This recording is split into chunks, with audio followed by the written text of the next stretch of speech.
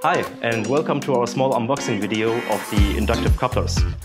Inductive couplers are our solution for wire-free and wireless power and data transmission.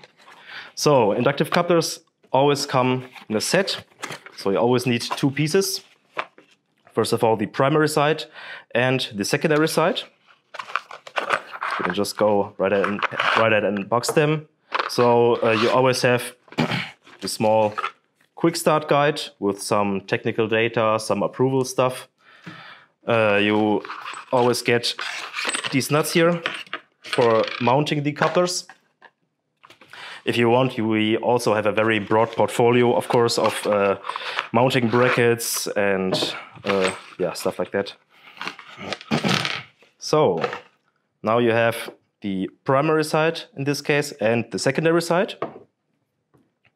The primary side always goes into the I/O link master,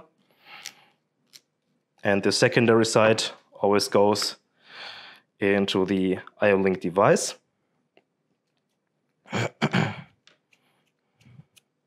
And as you can see here, the LEDs are already blinking, so the inductive coupler is getting the power.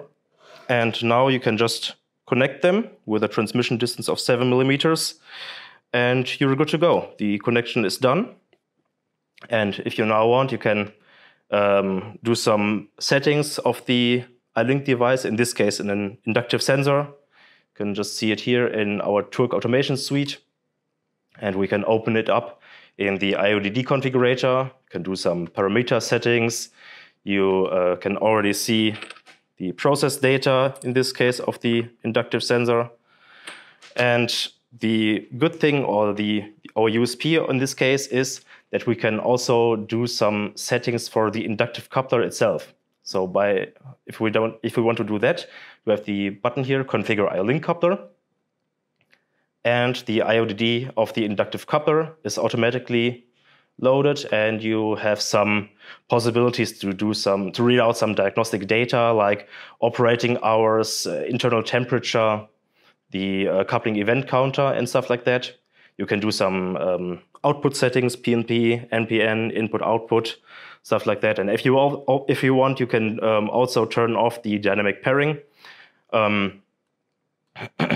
By doing that, the primary side is only allowed to talk to a very specific amount of secondary sides.